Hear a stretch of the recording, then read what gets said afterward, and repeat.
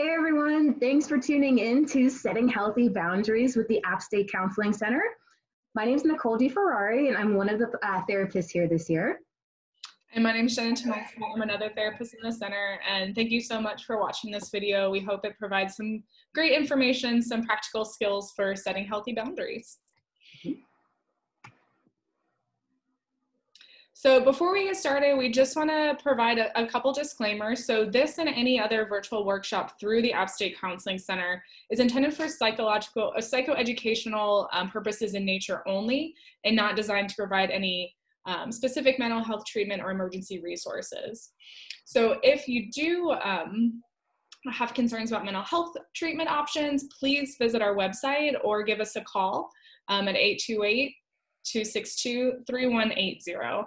And again, if you are experiencing a mental health emergency, such as active suicidal thoughts, please visit our website, read about our emergency services, or contact your local emergency responders. Resources may be different based on your specific location. So we're going to quickly go over our objectives for this presentation. So clearly you're here because you want to learn about setting boundaries with others. What we're first going to go over is, what are boundaries? That's kind of a coin term that you hear thrown out a lot. So we're going to go over what a boundary actually is. Then we're going to review the different types of boundaries that there are. We're going to dig into more of the characteristics of boundaries, such as what are positive boundaries and what are toxic boundaries, and why are boundaries important to maintain to begin with. And then we'll end by talking about how you actually get in there and set healthy boundaries so that your life can operate in a really effective way and the people around you can benefit from your wellness. Yeah, so starting off, what are boundaries? And I'm sure a lot of things come to mind when you hear the word boundaries. So kind of thinking for yourself, what are those first associated terms? And a lot of times when people hear the word boundaries, they think of brick wall, of we're setting up kind of this really intense boundary, people can't come in. And really, when we think about what boundaries actually are, they're not a brick wall. It's a roadmap to how to have a relationship with someone. Really, we can ask ourselves what is and what is not okay within a relationship. So there are these rules that we can set for ourselves within our relationships, recognizing our own needs and what we need within this relationship to feel fulfilled and to feel safe. So again, it's not a brick wall. It's not, this is what you absolutely cannot do. It's understanding what is and what is not okay and how to be treated and how to be in a relationship. And so again, this still maybe might feel a little bit nebulous, but as we go into the different types of boundaries, this will help become more clear. But remembering that boundaries are not just this brick wall of around you of keeping everybody out. Boundaries actually help us bring people in, and in a safe way and in a way that meets our needs as well as the needs of others. Yeah, and as Jenna was talking about, there's actually a lot of different components that go into the different types of boundaries that there are. So as you can see in our little chart here, we have different categories of boundaries. And realistically, you probably have at least one of these type of categories of boundaries with every person that you have a relationship with. More likely, you have more than one kind of category of boundary with that person, or with multiple people in your life, just depending on the relationship, of course. So as you can see, there are physical boundaries, intellectual boundaries, emotional boundaries, sexual and intimacy boundaries, material boundaries, and time boundaries. Now, those have a lot of face value. So if you're wondering what they are, they're basically what they say, physical boundaries. How close will you let someone physically come into your personal space? Intellectual boundaries. What knowledge do you feel comfortable sharing with others based on the conversation? Emotional boundaries. How willing are you to let somebody get emotionally close to you? How willing are you to be vulnerable with others? Sexual boundaries. Who are you willing to allow in and out of your sex life? Material boundaries. Who are you willing to share gifts with? Who are you willing to offer gifts to, accept gifts from? And time boundaries. What are your limits related to timeliness? Showing up late, being on time, having some forgiveness there, not having any forgiveness there. Everyone has all of these in some capacity in all of their relationships in one way, shape, or form. Now, Each of these categories of boundaries, to add another layer to understanding them, exists across three different types. So we have porous boundaries, we have rigid boundaries, and then we have healthy boundaries. Any of the categories that we just went over can fall under rigid, porous, or healthy. So what's a porous boundary? A porous boundary is a boundary you have with someone when you both are too connected with each other. You tell each other everything in such a way where you become codependent, or in other words, you can't sort of function without this other person's approval or running things past them, or you kind of hear in common language like stage 5 clinger relationships. That's what we're talking about with porous relationships. And those really aren't effective. Rigid relationships, those are in the opposite direction. So rigid relationships and rigid boundaries really involve when people shut others out completely. They're nervous to be emotionally vulnerable, probably because they've experienced some sort of hurt or trauma in the past that's sent a message to them like, hey, I need to keep people out. Well, that's ineffective at the end of the day because we need others. Humans are social creatures, and if we keep others out, ultimately we do suffer in one way, shape, or form. Now, healthy boundaries, to no surprise, are a combination of both of those. It's always good to have a balance of porous characteristics and rigid characteristics, but not to the point where they fall to either extreme. So in other words, you want your boundaries, no matter which of the different categories of boundaries we're talking about, to have a balance. You want them to be open with others so that you're allowing yourself to get your needs from others met, but not so much where you're overly depending on the other people involved in those relationships and connections. And also, you want to make sure to draw your lines appropriately. Not everybody that you have relationships with needs to know everything about your life. You might not share the things that you share with your best friend that you do to your professor or something like that. So you have to know where to draw the line based on the kind of relationship or boundary category that you have. And we're going to talk some more about different characteristics of boundaries coming up, but keep in mind different categories of boundaries that you have in your relationships and the different types that those boundaries can fall into. And I feel like, especially on college campuses, we see a lot of these porous time boundaries of everyone wants to hang out and we want to be, that FOMO, the fear of missing out. And so often our time is being spent in many other places and it can feel really exhausting. So that's when I feel like we see a lot of, well, there's just not enough time in the day to see everyone, and recognizing, are our boundaries with time a little too porous? And so thinking for yourself as you're watching this, which of those boundaries kind of maybe are some of the more important ones, and what relationships feel most important within that?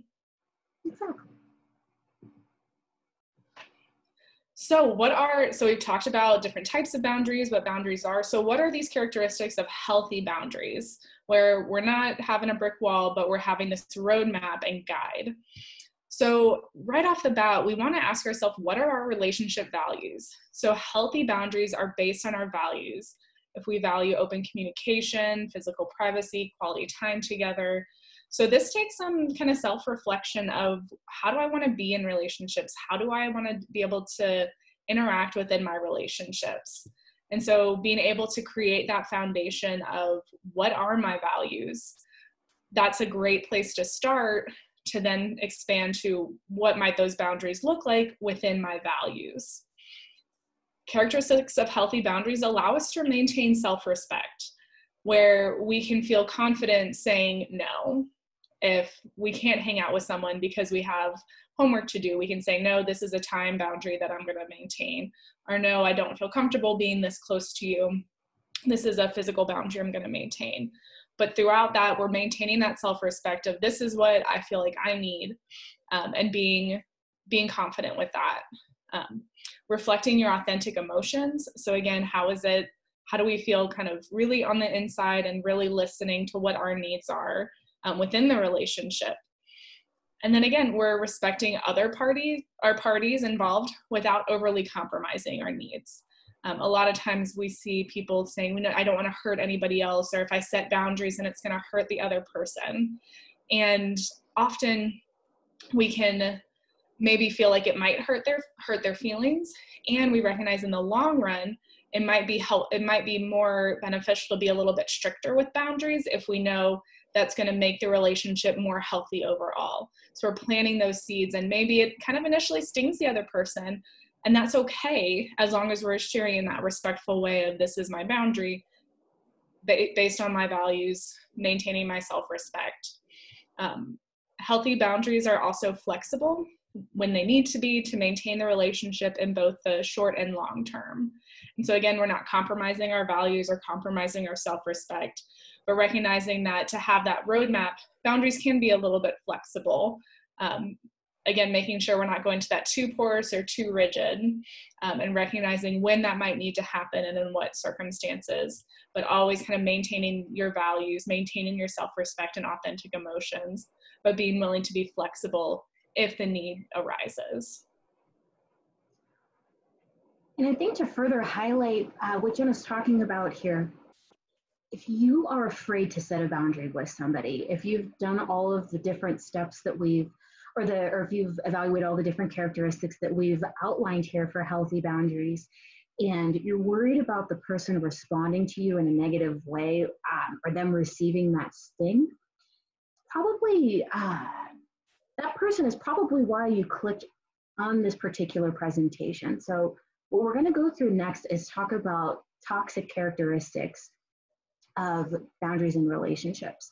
And this is important to understand for oneself. And the take-home message for this particular part of the presentation is, if the relationship that you have in question right now that probably brought you to this presentation, if you identify with even just one of these, that's a sign that the relationship is probably toxic, and you're going to have to think about setting boundaries. So the first negative or toxic characteristic that we recognize is that you aren't being listened to, or your needs aren't being considered in the relationship. It's always about the other person. They make you feel bad for trying to assert yourself. Well, there's your first sign that this is probably a toxic relationship in some capacity. They probably make you feel in some respect like your problems aren't valid. Your problems don't matter as much as theirs. They'll often compare your problems to theirs to bring the attention back to them. Also a characteristic of an unhealthy boundary. You're always made to feel like you have to be the one to compromise, or you have to be the one to make the change, which goes back to highlighting that this person is probably making you feel like the problem. Well, realistically, you're not the problem, and you shouldn't be the one who has to compromise every time. That's not how healthy boundaries work. You probably, in some way, shape, or form, feel resentment towards the other person or the other people, or they're driving you a little nuts, for lack of better words. So if you're not sure like how to identify who that is in your life explicitly, it's the person you're always venting about to other people. It's the person that you can't stop talking about because they keep disrespecting your boundaries. And you might not be explicitly aware of that they're disrespecting your boundaries, but if they're on your mind to that point where you're feeling the need to vent about them, or you have those resentful feelings, again, there's your sign that that's a component of an unhealthy or toxic boundary. So another important thing to think about is, in terms of a characteristic for a toxic boundary, is you wish that the other person would meet your needs simply by knowing what they are or reading your mind, but they never do.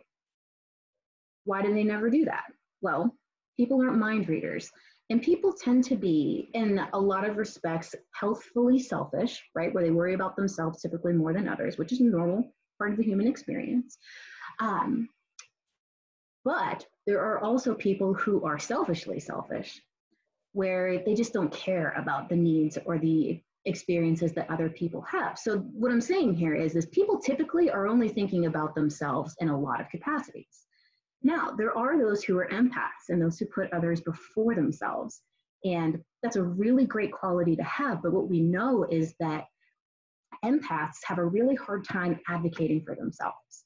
And that's not to say that empaths are weak. That's not it at all.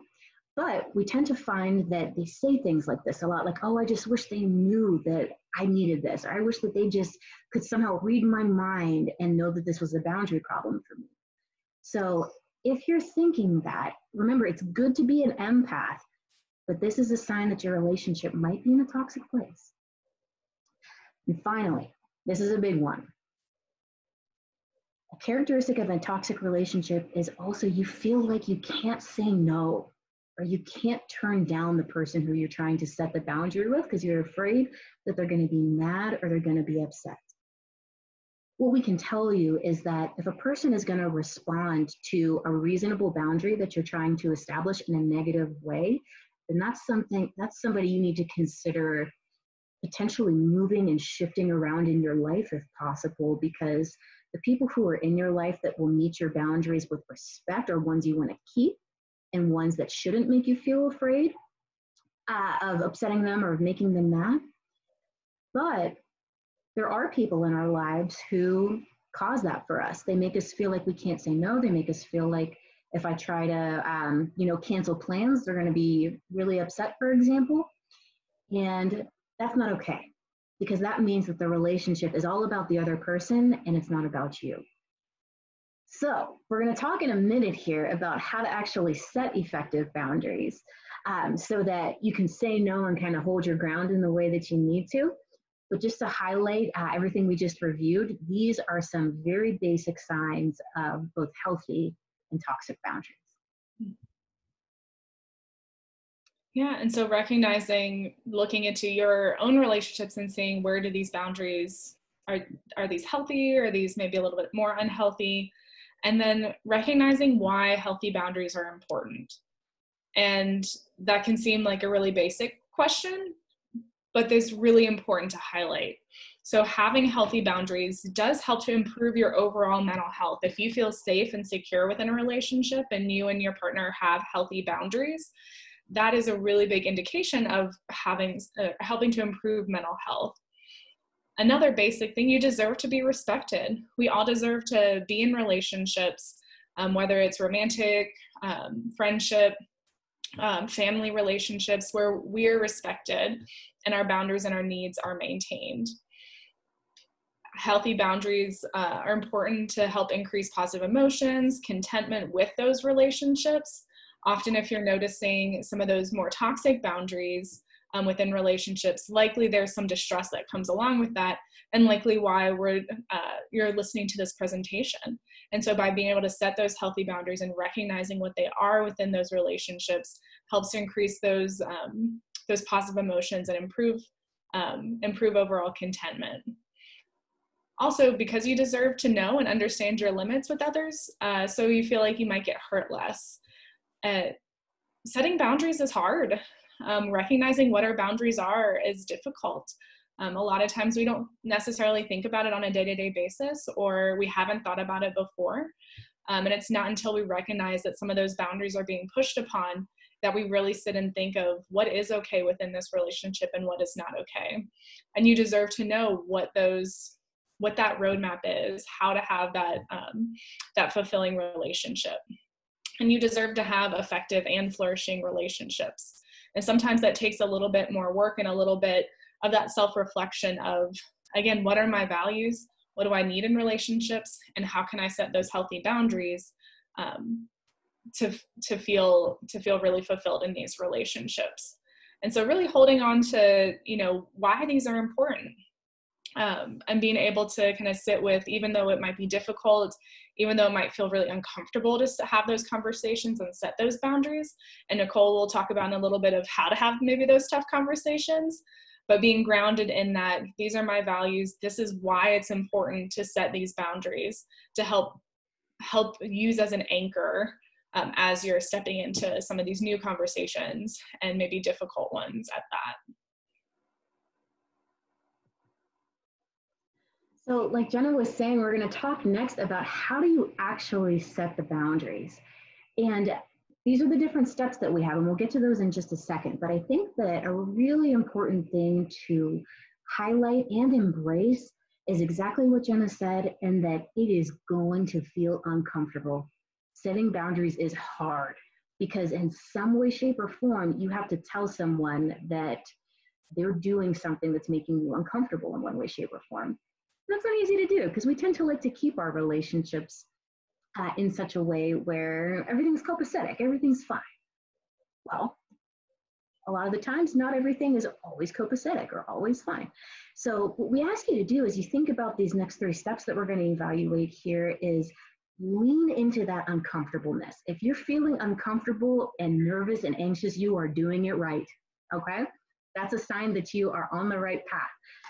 So to keep you going on that path, what you want to do first is evaluate your circumstances. So in other words, step 1 is all about that self-reflection piece that we've been talking about this whole time, evaluating your values.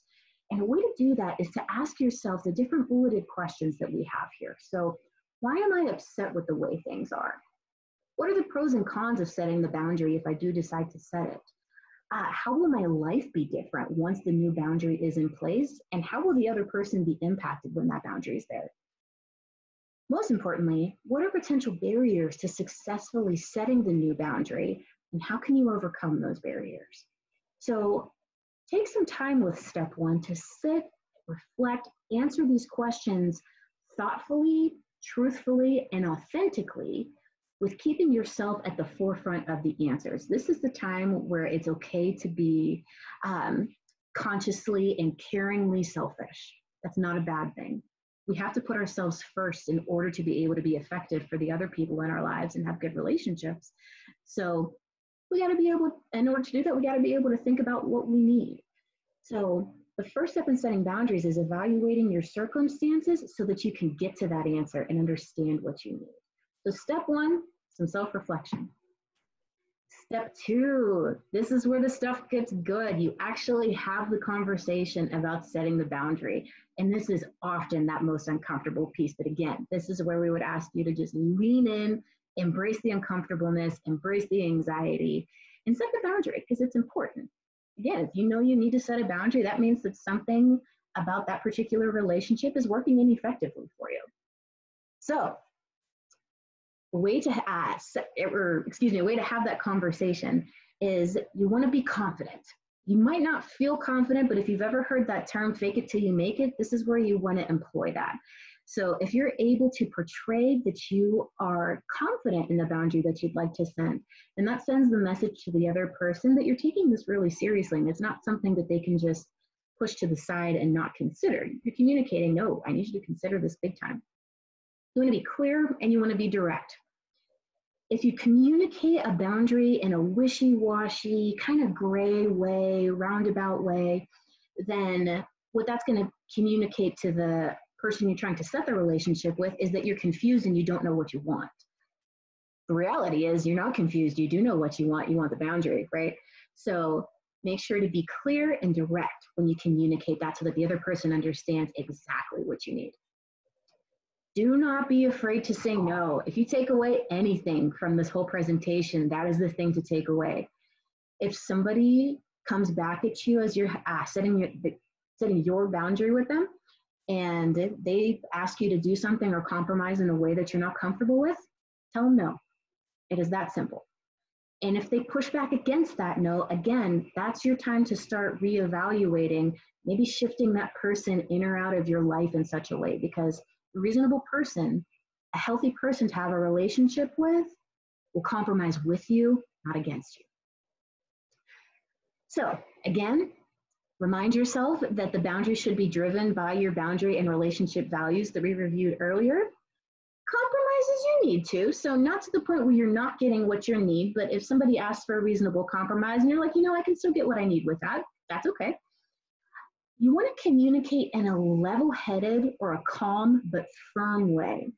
This communicates to the other person, again, that you're serious and that it's something that they need to take seriously as well.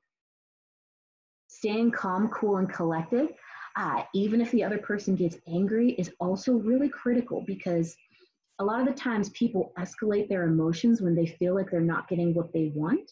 And that doesn't lead to an effective conversation. And in fact, can make the boundary or the relationship worse in different aspects. So if they get angry, don't match them. You stay calm and collected, even if inside you're feeling kind of riled up. Portray on the outside that you're feeling calm. And then step 3 will allow us to troubleshoot how to deal with any emotions that get riled up. So step 3 is You've reflected, you've had your conversation. Now you want to make sure you have support for the aftermath of that boundary conversation and the maintenance of it. So you probably have more than one person in your life, right? Whether it's friends, parents, other relatives, romantic partners, professors. You want to identify people who would be supportive of you, that you know you can talk to about how the boundary setting went. Reflection is, if you couldn't tell, right, is a hugely important part of this process. So being able to talk with somebody about how that boundary conversation went gives you the space to process any emotions that came up for you. Did the person surprise you? Did they meet you where you were and accepted your new boundary? Did they completely push against it? Either way, you deserve to be able to talk about that and express yourself, because that is going to ultimately maintain your emotional wellness and hopefully reinforce the boundary at the end of the day. And along with that, along with having a support system, you want to make sure to engage with self-care. So have activities that are planned around the boundary setting. So something for self-care, or in other words, just something that you enjoy, that you know brings you a sense of relaxation or just a sense of contentment before the conversation, and have something lined up after the conversation. This way, the conversation is sandwiched between two enjoyable things, and it will help you to get through it and to calm those nerves, that uncomfortableness, and that anxiety. So to summarize, how do you set the boundary?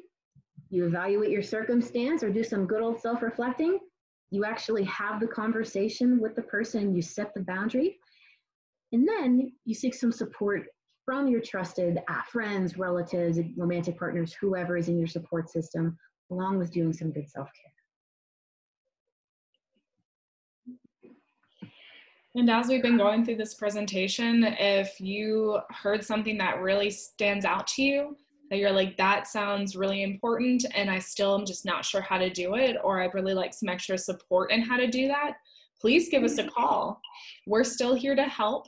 We've been here to help. So if at any point you would like to schedule an initial consultation by phone, again, please give us a call. We're still conducting services, and that initial consultation is going to be a great starting point to see what resources might be most helpful, what services might be most helpful, and we can help kind of guide you in what's going to be most beneficial for either helping to set a boundary or evaluating relationships, recognizing what your needs are, what your values are.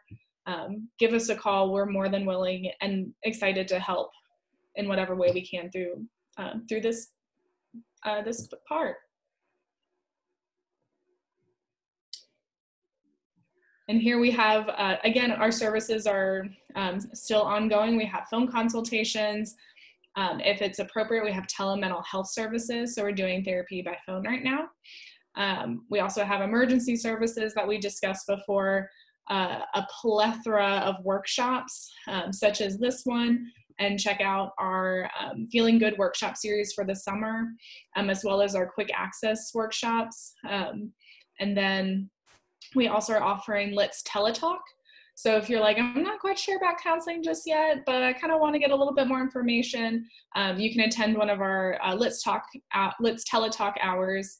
It's about a 15-20 minute consultation with one of our providers, just to see what's going on and see if an initial consultation would be helpful.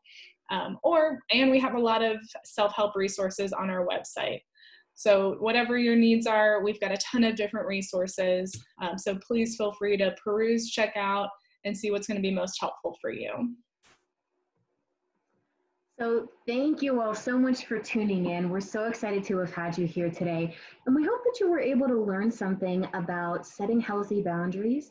And like Jenna was saying, if you feel like you need some assistance with thinking through this whole thing more, or in identifying if you have an unhealthy relationship, or in how to actually set the boundary with others, that's what we're here for. So please give us a call. You can click back through the slides or play back the video and find our number.